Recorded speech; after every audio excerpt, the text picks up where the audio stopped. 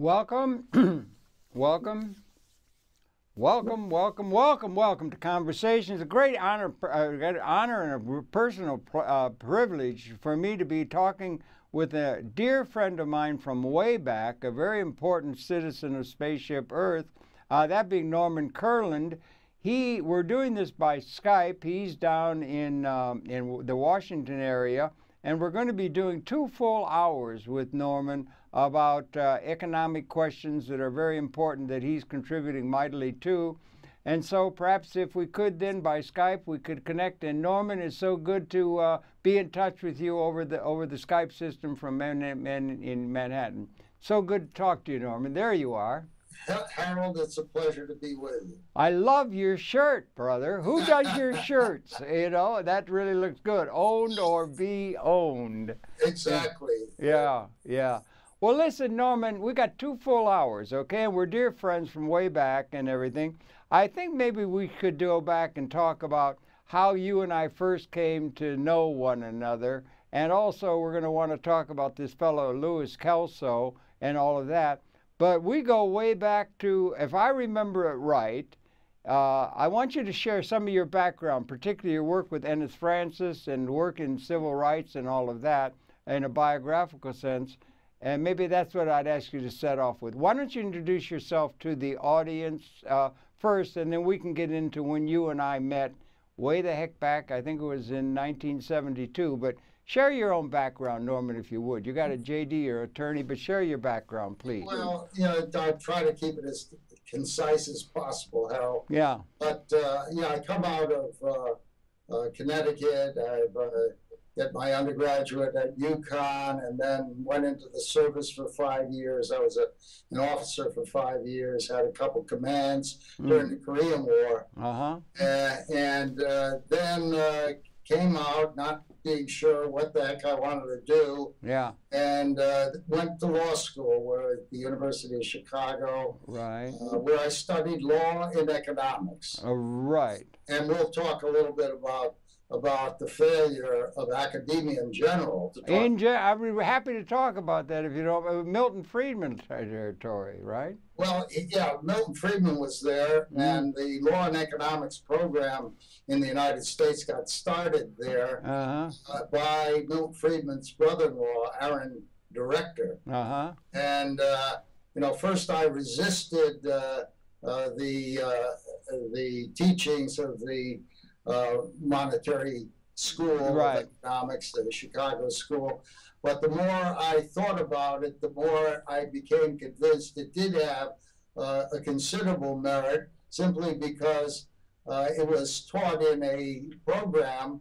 It was law and economics, and the law part was the dean of the law school, who became Attorney General, Ed Levy. And there I became convinced in the studying of antitrust law that I hated monopolies. And the alternative to monopoly, or concentrated economic power, or concentrated production and control over the production system, was wrong. It deprived people, and I didn't have a better answer, but I did recognize that the market system had some value in it. And then, but you always had, Norman, if I'm not mistaken, I'm hearkening back to a couple names like Ennis Francis and so forth.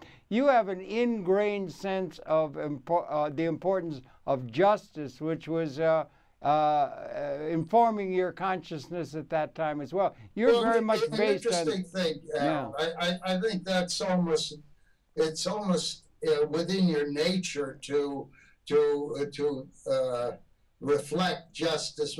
I couldn't define it even after I got out of law school until I came across Kelso. So there was a period of time after law school. I came to Washington wanting to change the world, to figure out a way in which the United States could avoid wars like the Korean War.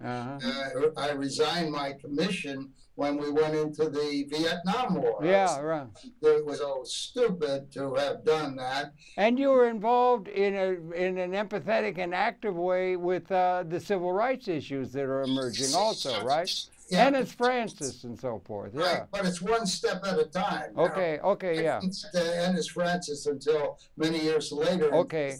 Into the really the latter half of the 1960s. Mm-hmm. So Well, I that's got out getting of law school in 1960. the latter half of the 1960s. There was a whole lot of shaking going on the civil rights issue, right? And you were involved in the side of justice on that issue, were you not? Very much. Seriously, yeah. Good for you. You know, you may be interested in how I came across Kelso. Well, I would be, and I'll share how I did as well, but that's down the line now, my brother. Do introduce Kelso, right? Okay, but you see, people will not understand the evolution that I had to go through. Right. It'd be good. It might be good.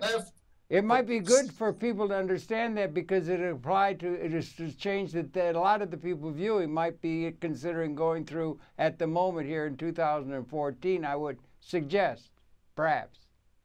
But Harold, I was on the wrong track. Okay, okay, okay. Well, I think a lot of the world's on the wrong track now, don't you? Including a lot of our political leadership, I would submit. They were on the track I was on until 1965 when I first heard of Kelso. That's early. That was after my work in Mississippi. It was after my work in the Department of Health, Education, and Welfare, in which I was looking for an answer to the poverty program, and the best I could come up with was the negative. It was a guaranteed annual income being talked about, and then Milton Friedman had what he called the negative income tax, and I thought, well, you know, I have nothing better. Just redistribute through government. The thing that I found out in government is that the people at the top really, in general, have no feel for the poor. That's a very problem. And they don't mind handing things out, but they really do not empower all the citizens. Nor are they interested in doing that particularly. Okay. So what happened after my work at Health, Education, and Welfare, I went to the Commission on Civil Rights. Okay. The Commission on Civil Rights was in the General Counsel's office, and we had a program to go down to Mississippi and write a report on what was going on in Mississippi. This is 1962. 62 is really early, brother. Well, in my way of thinking. A lot went on before that. Yeah. In any event, I was there doing work from 62 to 64. Became very close to Medgar Evers before he died, and to the people, the young people in the Student Nonviolent Coordinating Committee. You knew Stokely, right? Stokely was one of those, but Bob Moses was the key person in the in SNCC. But you had a lot of people, and what I saw there, were a bunch of people who did what everyone thought was impossible, and that is they challenged the power structure of Mississippi and the Deep South. Right. And the senators from the Deep South really had control over the laws. Sure. Nobody thought that it'd be possible to overcome it, except for these young people. Right. So you didn't have the country behind it. No. You had these young people going out there in Greenwood, Mississippi, I remember.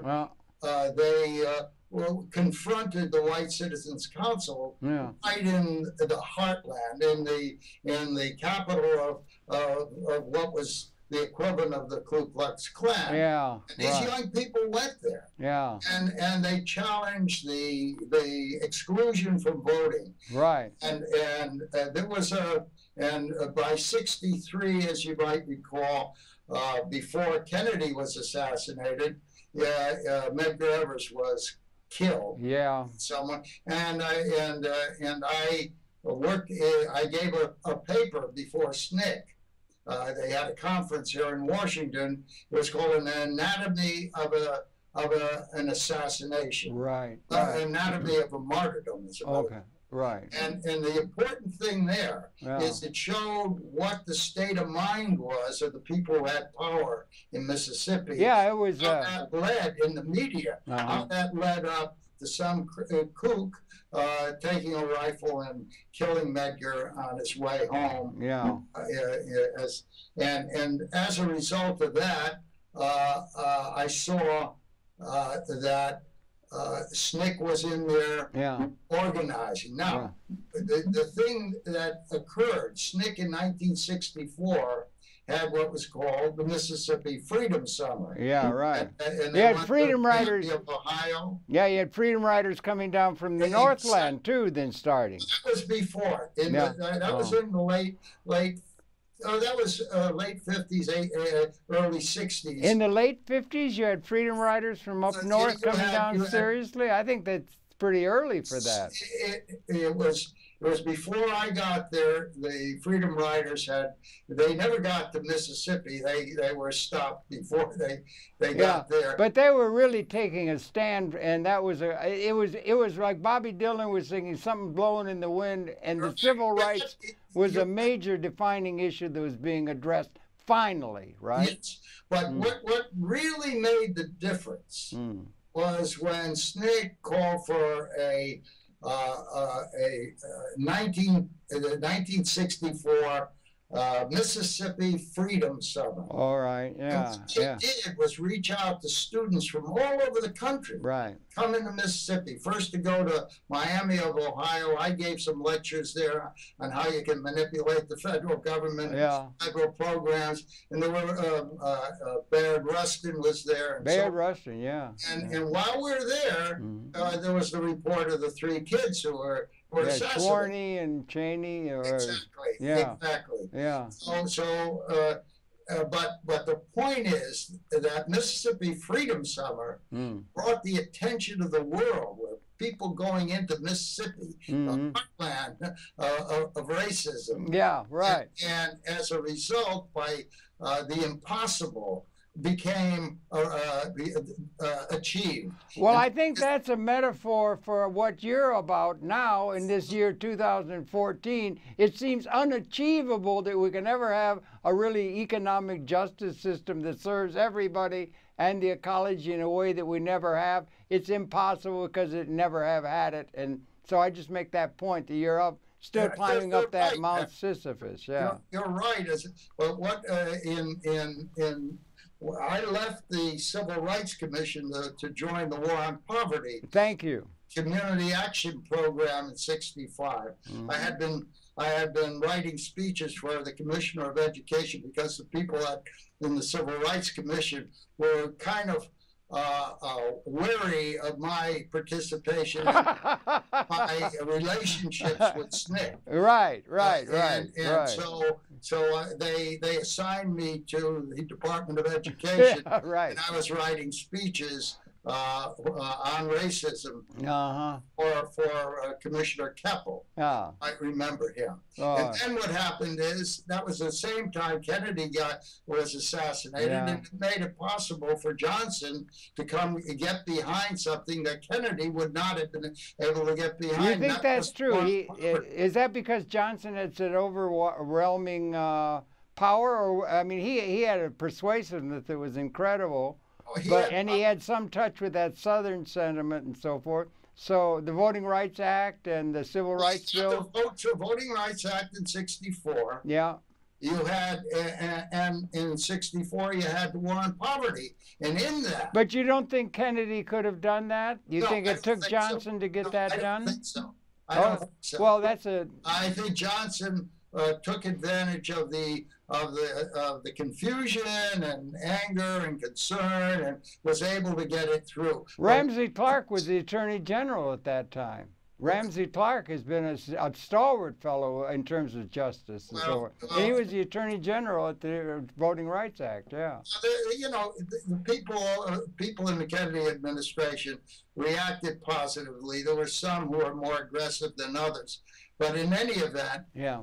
The report that we had done for Mississippi is suppressed. I have a copy of it in my attic. Keep that copy. Get it under lock and key. This is a part of it history. will live. It'll have legs of its own. Yeah, that's right. But this is a reflection of the concern of those who are not real leaders. Yeah. About working together with people who are true revolutionaries, good revolutionaries. Do you think of yourself as a revolutionary? Absolutely. You do think of yourself as a revolutionary.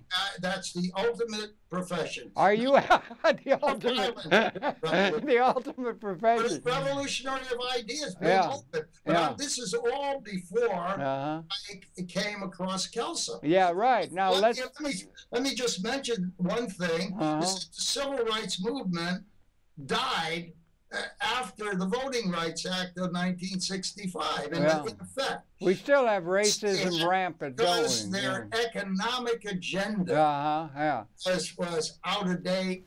It was defective. You had demonstrations asking for jobs and welfare. Yeah. Not ownership. Yeah, right. Jobs and welfare. It looks like as I said to you, I was also trying to solve the problem. Not it was through redistribution through taxation. Right. Okay, let's go over that a little bit. You did law and so forth, but you were also, I think I heard you had some concern for economics, and it seems to me economics and the political process are joined at the hips. Are they at the hip? Are they not? And had you picked up? Norman, had you picked up an economic theory before you get here? Like, did you study Keynes? Did you study Schumpeter and these kind of things? I studied Keynes in my undergraduate work. And that was sort of the accepted paradigm. In there, it was the wrong paradigm, but I just. But it was accepted. It was accepted knowledge then It was Harold. I didn't know economics, so I studied Keynesian economics. That's what was taught. Yeah. And it wasn't until Kelso that I could see the real flaws. Did you ever have a flirtation, as so many of people concerned with justice, with the Marxian analysis of things? And as a matter of fact, it wasn't until really the Marxist analysis just didn't really appeal to me, because all I could see was the Soviet Union owning and controlling, everybody having to work for them. And it was clear to me that was not an answer. I think it's a good thing for us to get that down solid, because we're talking about a man, Louis Kelso. We're going to be talking about him. And he wrote a major book that's got a very controversial title. You say you don't like the title. I like the title, but as it happens, that's no big issue. This book here. Yeah, hold it at the Capitalist Manifesto. Now, that book was written, and it's so well written, and it was mostly Lewis that wrote that. It had a co-author, Mortimer Adler. Let me say something. Okay, go and say it. That the basic concept of universal access to ownership was Kelso. Yeah. He called it the theory of capitalism. Now, Mortimer Adler wrote chapter 5 of this book. Let me pause a minute. Let's say Mortimer Adler is in the mind of many people as the preeminent American philosopher. Well, Mortimer Adler is a major intellectual force. Absolutely. And so to have his imprimatur on that was important. But the book was written in 1958. Yes. Way back, when the big issue of the time was the Cold War between capitalism and communism was centered in the Soviet Union. And that was a major issue that influenced all politics and geopolitical thinking and economic thinking, no? Exactly. Right, okay. If people were looking at communism strictly in terms of what the Soviet Union was, but this went into the theory. As a matter of fact, before this book was written, incidentally, you can get this book downloaded free from our website at www.cesj.org, as well as the second book that he and Adler wrote, which is very important in terms of how money is created. What is money? And how money can be used to democratize power, economic power, without taking anything from the rich. You don't need them. This is the beautiful thing. This book was called, there was a subtitle, it was called A Proposal to Free Economic Growth from the Slavery of Savings. Of savings, exactly right. The point to be made, yeah. Yeah. Very important second book. And that too is downloadable from our website. Which is, incidentally, cesj.org, right? That's it. Let's bring that up from time to time so more people can be in touch with the work you're doing down there, which is really important. Yeah. Okay. Harold, hope you don't mind me mentioning your website once or twice. Okay. Or maybe 3 or 4 times. Okay, fine. Okay, good. There are many writings there. It's a library on the what we call the just third way. I don't call it capitalism. I think the word capitalism reflects if we define it the way Kelso and Adler did, as things, technology, natural resources. We don't want to glorify things. Glorify. Human beings should be the master of things. And things being the master of human beings. The word capitalism was not a good term. And as a matter of fact, invented the term capitalism. It wasn't Adam Smith, but it was Karl Marx. Karl Marx, okay, yeah. So he doesn't use, they use language very well. And he certainly wasn't trying to create a word that expressed anything other than injustice. Yeah, right. Well, he may have been more prescient than he thought and everything like that. But I wonder if we could back up to the premise of the Capitalist Manifesto, or the philosophy. It's come, and some people say that there's a term binary, that it's the idea of saving from... the history of the world, Norman, the history of the world, it seems to me, since civilization, has been one where you had a relatively few at a leadership position, and they were able to, if they wished or were able to, they were able to conquer or co-opt peoples and set up a system where the few ruled and the many were ruled. Yeah. And it seems to have held in Egypt, it seemed to hold in Rome, it seemed to hold the dynastic states for 1,000 years after Rome. Yeah. And there's always a few people who ran everything, and most of the masses of the people of the world were at best serfs on a feudal estate where all the assets and productive capability was held by a relatively small group. That continued in the United States of America despite all the Declaration of Independence. You had a concentration of ownership and power in the hands of a few, and that has continued right up to the present. Is that not correct? Yeah, that is correct, Harold. But one thing you'll find in the founders were an understanding of property that most people do not understand. It's not taught to very well in academia. As a matter of fact, the first day of the property course, they tell you that property are not the things that you own. It's your rights and powers with respect to things. Well, they did try to grant them. In other words, slavery. Yeah. It's when you turn people into things. Yeah. And you own people. Yeah. And you have control over people. And you have the fruits don't belong to the people who create. Who create the wealth. But rather it belongs to whoever owns your body. And so America was born with an original sin. Slavery. Slavery was there, and there were a whole lot of history. Is a night. I got in touch with Louis Kelso, as you know, through my contact with Marshall McLuhan, who was a comprehensivist media analysis, and he had written in a book. He had a ball reading. I think it was How to Turn 60 Million Americans into Capitalists on Borrowed Money. He'd had a ball reading it. And that's what got me in touch with you. 64. Yeah. But that was not with Kelso and Adler. So I want to stick No, that wasn't with Kelso and Adler. Yeah. Okay, I want to stick with Kelso and Adler. I think the book, which was the title, you're right, the original title was How to Turn 80 Million 80 million workers into capitalists on borrowed money. That's a great title. And then they changed the title. Yeah, right. Two-factor theory, the economics of reality. Yeah. And this is after I met Kelso. You'll notice that he mentions me. You had a hand in changing that then, right? I had a, well, you got a big hand in letting people know about Mr. Kelso. We want to get to that.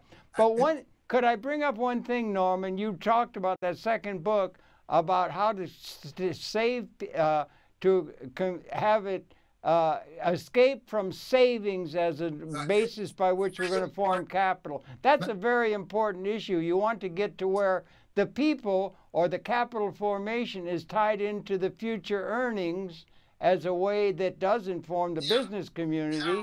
And that is something that has to be done on a large scale if we get out of the mess we're in now. Yeah. Let me say this. I look at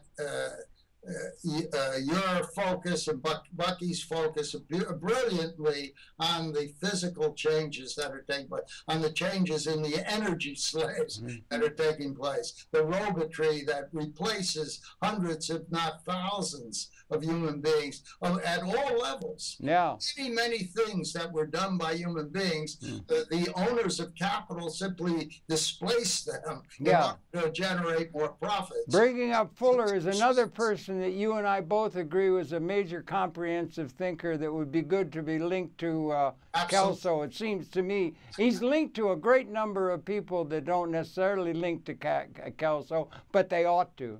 Yeah, I had two connections with Bucky.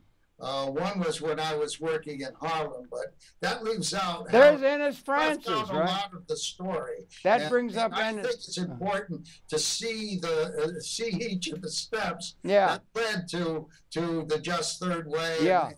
And whatever we did. Yeah. Rather, I will get into savings and credit and money and how that's created and how it could be created with Kelso's ideas. Yeah, right. Yeah, okay, right. But I think you want to look at this in terms of the movement.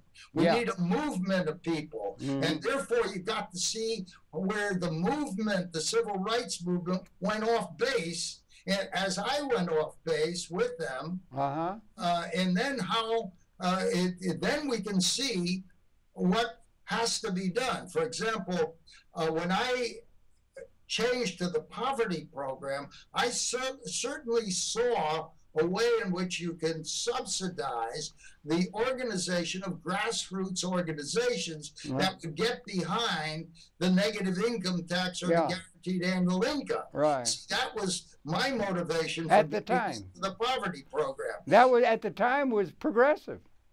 Well, it was. It was seen as such. What you mean by progressive? But anyway, it was wrong. Yeah. Because what it turned out that despite the idea, one of the biggest ideas that attracted me to the war on poverty was the notion of maximum feasible participation of the poor. That I saw work in Mississippi. I thought this could work everywhere if we organized the poor with a plan, with a set of objectives. Yeah. That would have been the wrong set of objectives. Lots and welfare.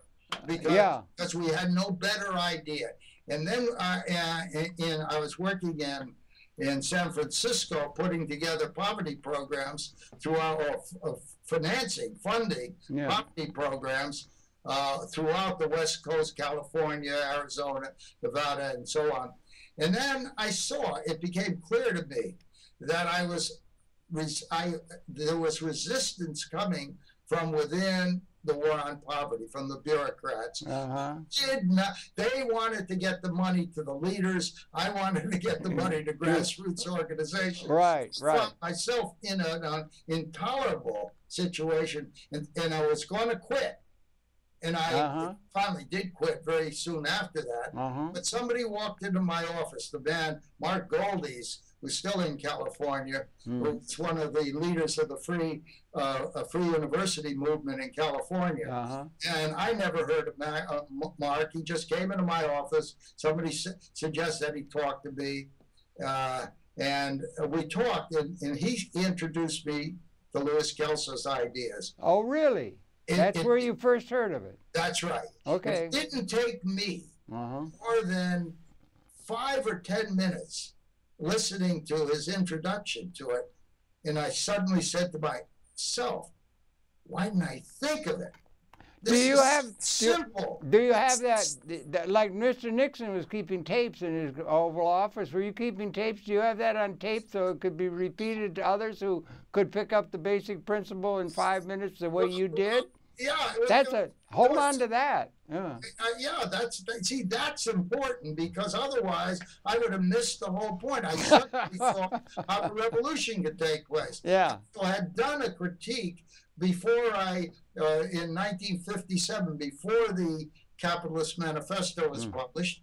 He wrote something called Karl Marx, the Almost Capitalist. Right. And that too appears on our website. When was that written? When was that article written, It was 57, the American Bar That was Association. 57?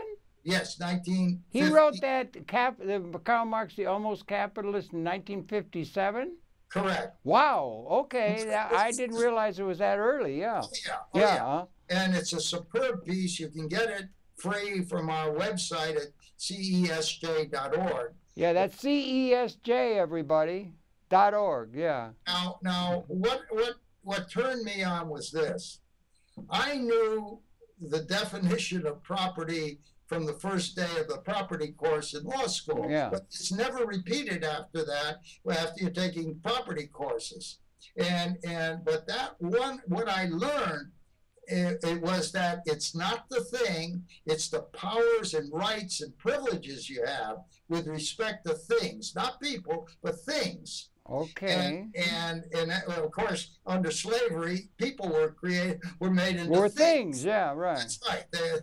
And in practical terms, a lot of people were seen as things by those who owned the means to order them about and so forth throughout all of history. Yeah. Exactly. And so that was all I had to hear, that capital could be financed in ways that became a universal human right that was, in practical terms, you could build ownership into every citizen of the world. Okay. Why had it not happened over the history of civilization, if that is the history? Because that's a good question, Harold. And I'll tell you my answer, academia. Academia justice. Yeah. It's not teaching economic justice, because the first time I ever heard of economic justice in any terms other than the problems, the economic problems, the economic injustices, I didn't understand, and I am very the causes, without reading Kelso's chapter 5. Well, it's probably more Adler than Kelso. You think? I thought Adler had a relatively small, almost just imprimatur role in that. Look, that first book would not have been published without Adler agreeing to be a co-author. Adler's preface to that book is magnificent. Yeah. Well, Adler was a hell of a philosopher and writer, a major figure. He was a very good thinker. He used to teach the philosophy of law at the University of Chicago Law School before I got there. Right. But anyway, when I read chapter 5 of the Capitalist Manifesto, they laid out the 3 principles. What are they? Can you summarize them or what? Oh, sure. Yeah. One is an input principle, how to produce wealth. You know, economics is production and consumption. You produce wealth for consumers. The consumers have to produce, or somebody else has to produce whatever they're going to consume. Okay, so the first is or something else, including capital instruments. Or the instrumentations that are controlled by capital interests. Let me. Okay. I will go a little bit deeper, but let me talk about what the 3 principles are. Sorry. Go ahead. Explain them. Yeah. So one is an input principle. Every system, you have to make inputs. The other's an output principle. Yeah. And they called it the principle of participation. I call it distributive justice. Okay. Okay. And the third is, as in every system, there's a feedback principle that determines when you go wrong so you can correct the input or output principle. Very important, the scientific or evolutionary process for that matter. Now let's take one at a time. Mm-hmm. The first is participative justice. And participative justice is simple. It says there are only two ways that wealth can be produced. There are two basic factors. Everything falls into one of the two. One are people, and that can be called labor. Yeah, okay. Human inputs, you can contribute to wealth. The second is the productive capacity of the tools, what Bucky's talking about, the natural resources, the technology, the robots, the rentable space, the infrastructure. That's what makes the modern world different from the world of the past. Let me ask you a little sidebar. Was that what the Georgists are talking about when they talk about land, or where does George fit in, if I may? I don't want to throw a monkey wrench in. To Henry George, a land would be owned by government, so that he wanted to abolish all kinds of taxes by having the government own land and then charge everybody rents on the land, and the rents would be the tax system. Okay, I didn't mean to throw a monkey wrench in, but George is somebody to be aware of. But go ahead, go on, spell it out. Spell it out. But George was wrong. He was okay on ownership of tools of the human created things that go into production. But so he was okay on a free market, free enterprise system for that, but he was not on land. And as far as we're concerned, the United States, all the land and natural resources should be owned, as you probably know, through what we call a citizens' land bank. So every American citizen would have an equal share in the land, and that any rents from the land. Yeah, and that would have... Government would not flow to government, but flow to the owners. And so that would... the poor and Bill Gates would get the same rent income from ownership of the natural resources. That dual view where you're saying it is the tools and technology, and that can be seen in a certain sense back to Fuller maybe, or back to others. Of course, because Fuller was a master of the physical inputs. And how you take from the natural resources and do more and more with less and less, or what he called ephemeralization. Yeah, that's particularly operative now, I think. But there's no limit to human capacity to what Fuller, he called himself a world-designed science. The world design scientist. They call them anticipatory design scientists, looking at the future. But the thing is, evolutionarily, it was pretty unique, the ability not only to have a self-reflective consciousness that seems to be characteristic uniquely of Homo sapien, but also the ability to extend consciousness through tools and technology, which is pretty unique to the Homo sapien species. It's different than finding a cave when you're embedded in nature and being able to make a house with a furnace and stuff. As I was saying to you, I recognize Bucky's brilliance. And we were going to work with Kelso in Harlem to build a new city after the riots there in '68. Yeah, right. Okay, so, and then later, Bucky had designed a new city in East St. Louis, and I was working... Edwardsville. I taught at Edwardsville for a year, where they were going to build that Old Man River project. Right. And you should be in touch with Bill Perk, who was... Yeah, I know. I want to. He's down at Carbondale, isn't he? Well, he retired, but yes, he's in Carbondale, and he worked... He was a colleague of Bucky. Yeah, that was where Bucky did a lot of work there. Yeah, exactly. A lot of the design decade 65 to 75 was developed there. The World Game thing. Yeah. And also, you see, Bucky worked with this friend of mine, who later became a friend in the '90s, to build a new city in East St. Louis that he called Old Man River. Yeah, right. There was a dancer involved. There was a major... Bucky, this kind of gets away from Kelso. But let's get back to Kelso. But we can say one thing about Bucky. Bucky was brilliant Absolutely. in terms of what you could see, the visible things, okay? Yeah. But Bucky, in my view, needed Kelso in talking about the invisible tools, money, you see? Contracts. Right. These are things that Bucky did not perceive as well. As you know, the history of Bucky, he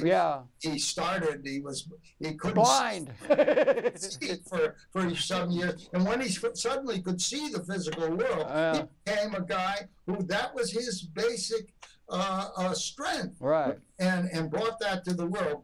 But Kelso brought something, and I wanted to combine. So did I. My whole life is dedicated to trying to get those two together, if we can, to make a big change in the world. I think they're two leading lights. So what happened when I got into Harlem in '68? Working with Ennis Francis in the Central Harlem Council and Neighborhood Boards. I contacted Kelso and brought him to Harlem. He gave a few lectures. It was terrific. And then I got in touch with Bucky, and Bucky sends me an article that he had published in Esquire magazine, a whole plan of Harlem. He had his own plan. Right. He had already worked it out, anticipatorily. He was ahead of the curve.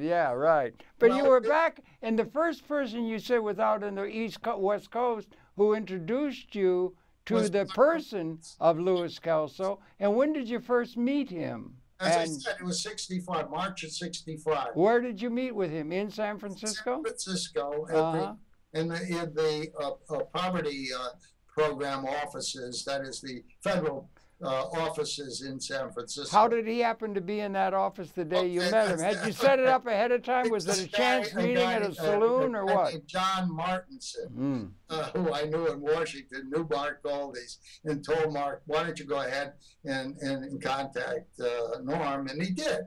And I'm still in touch with Mark Goldie's. He's into alternate energy systems. So he's still a friend. And you should have him on your program. Boy, I'm going to try and get a whole lot of people on. But go ahead, Okay, so when I heard of the Kelso idea, I immediately said I have to leave. I can't stand the federal government. They're not solving the problem. And went to work in a new organization. Hired by the same guy who hired me in the poverty program, Dick Boone, and his obituary just appeared in today's Washington Post. And Dick was a close friend of Bob Kennedy. Dick was the spirit behind maximum feasible participation of the poor. Very interesting guy. He headed up the Robert F. Kennedy Foundation, the Field Foundation. He came out of he also came out of the University of Chicago. Anyway, a very interesting guy. He hired me, knowing that I was pushing the Kelso idea. And so it took a lot of guts on his part to hire me, because automatically that gave me entree to be able to talk to grassroots groups all over the country. Right, and you're coming with an idea of a guy who's written the Capitalist Manifesto in that environment. That's not exactly what they want to hear on the title page. And this group was headed by Walter Reuther. United Auto Workers. It had all the progressive labor, all the civil rights leaders. Had Michael Harrington. Other America, And anyway, I arranged, and of course, I was pushing to get grassroots people. They had grassroots leaders coming in, and they had a convention, the first of their annual conventions. And I arranged for Kelso to come in. Good. And Kelso gave a little presentation. And the liberals all were opposed. I mean, as a matter of fact, when said, "Why don't you study this?" And in the event, instead of the normal procedure, all the people on the podium, all the liberals, all raised their hands in opposition. And then they asked, well, who's in favor of this? It turns out that the grassroots loved it. Oh, really? That's interesting. That's an interesting thing. That's an interesting. And so the next day there was a riot there because the head of the poverty program, Sergeant Shriver, gave a speech as if he was giving a speech to the Chamber of Commerce, and the grassroots people got very angry because they knew that the war on poverty was a phony in many respects, and they were just yelling at him, and he had to escort him out of the convention.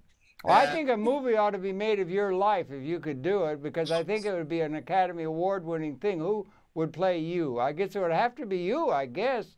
I feel very fortunate that whatever it was, I had a family who liked what I was doing. It was my life. It's the most important thing in my life. Your life was the most important thing in your life. Can I quote you on that?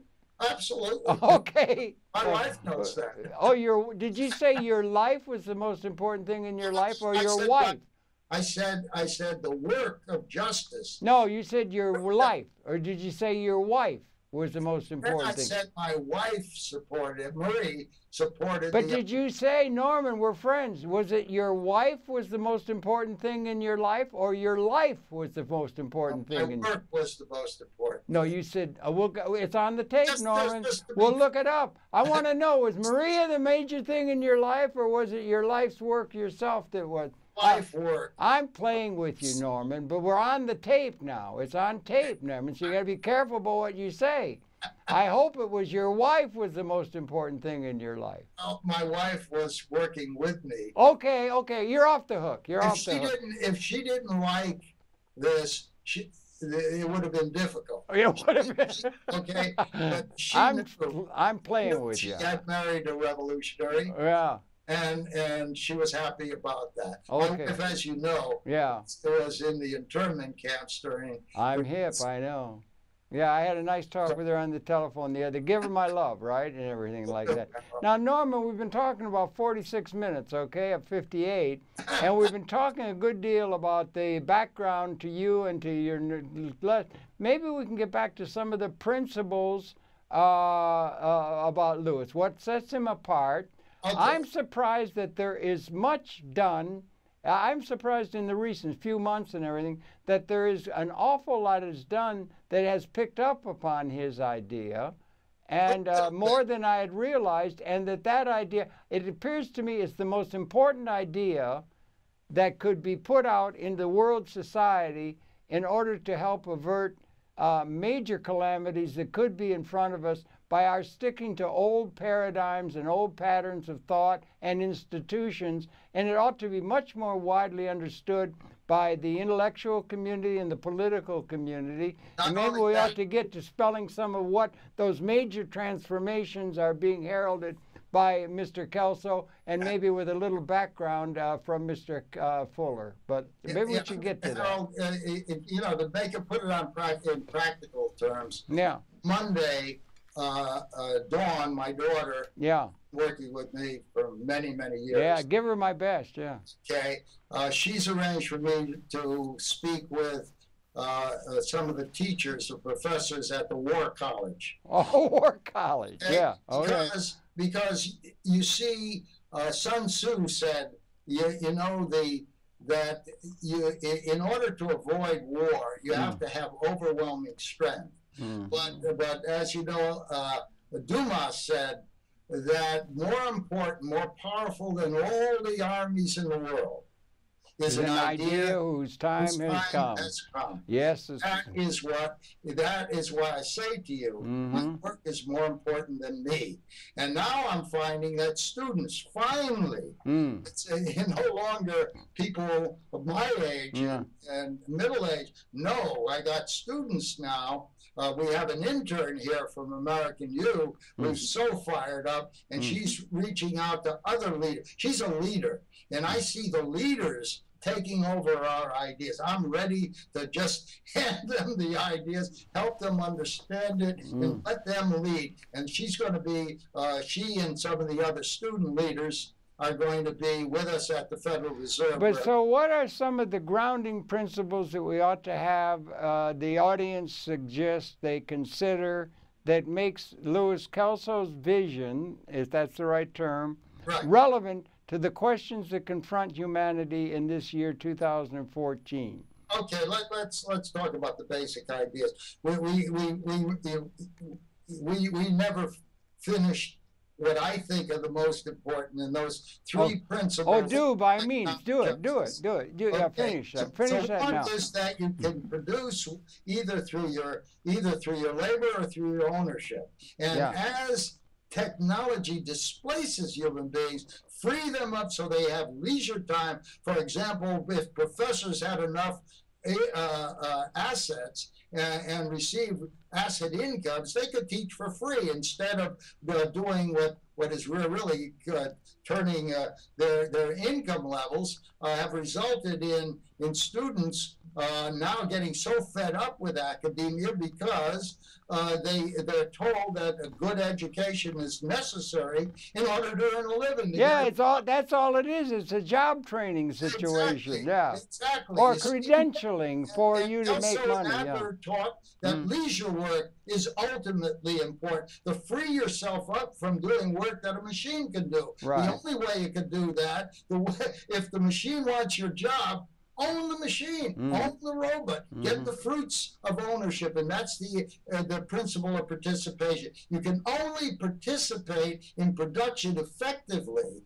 and I'm talking about every child, woman, and man in the world can become owners. Oh, you put it out in a world context. That's good. Yeah, that's good. Yeah, and so rather than just national. Then you look at output. And that's distributive justice. Now, many people use that term to mean charity. You distribute according to charity. And Kelso and Adler said, no.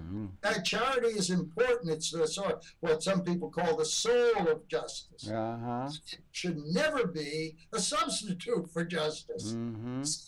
So how do you distribute? Well, you distribute according to the market value of your labor. You don't just use the government to give you a raise the minimum wage. That's nonsense. All that does is increase costs. It's going to make it more difficult. It's going to eliminate markets if you're producing for the world.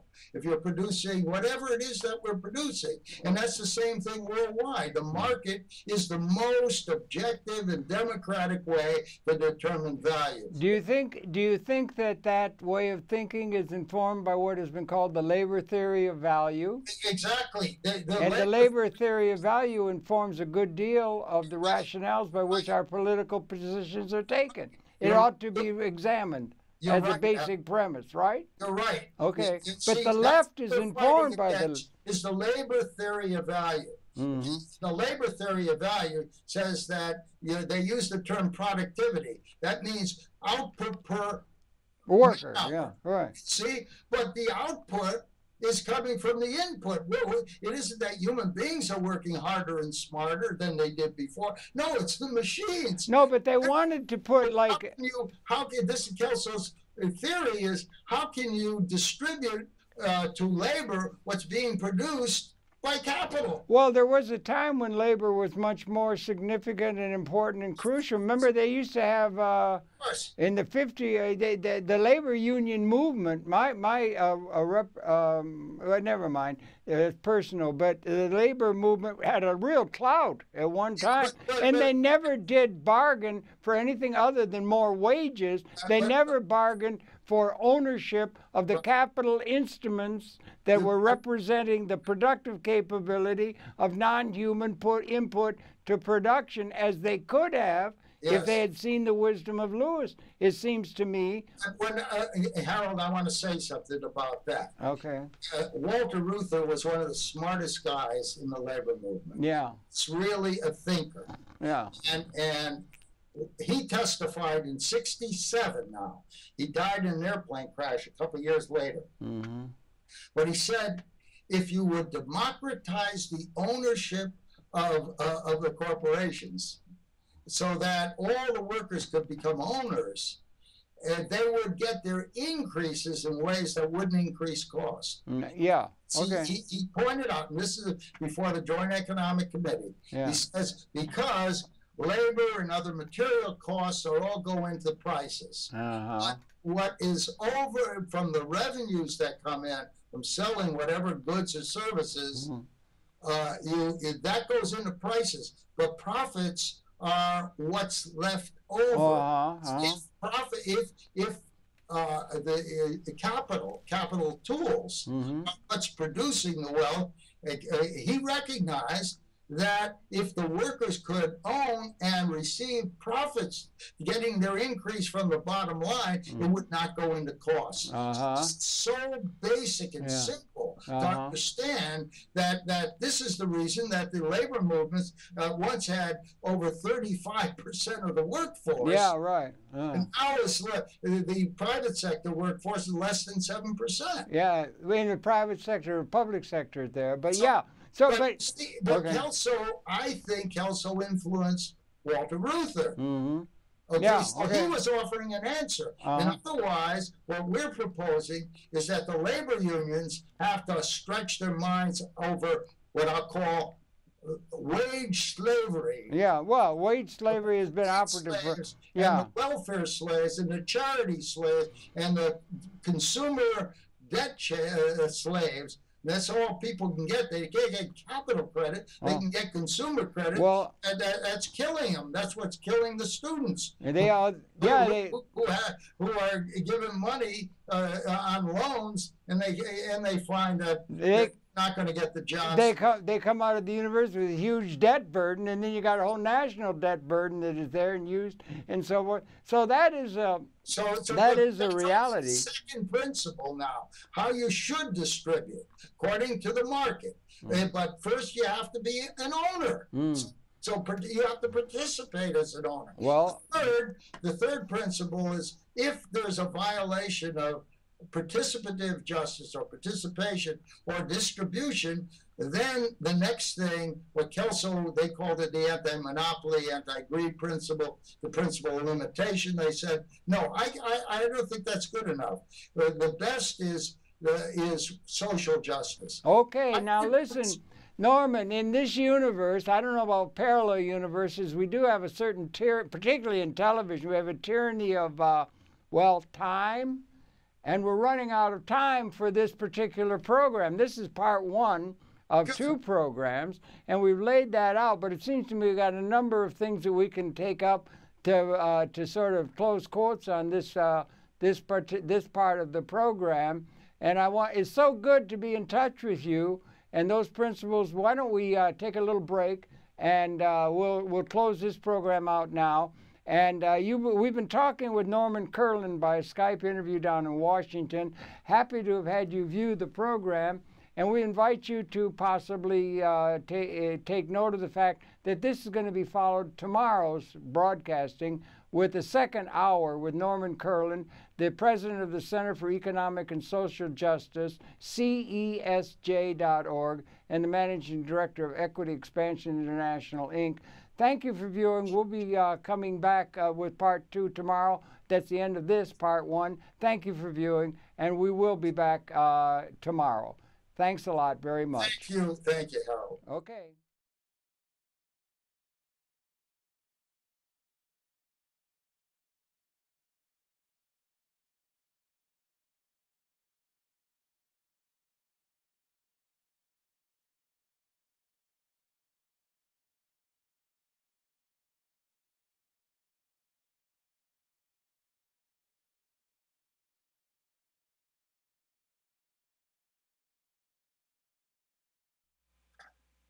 Okay, I got to unmic myself, and it'll be, I don't know. Yeah, one of the things is, talk to me. the problem. Drew says good, we're down, and so, here, Drew? Yeah. Listen, Norman's talking. What, Norman? I was saying, we haven't yet talked about how I went to work with Kelso and changing the laws. We'll do that. What I learned, I think another subject is now to get into money and tax, capital homesteading. Drew, we'll talk about it. I got to take care of Drew now, and we have to get together on the tapes. We have to do some technical stuff here, Norm. Okay. So we'll be back in touch. Right.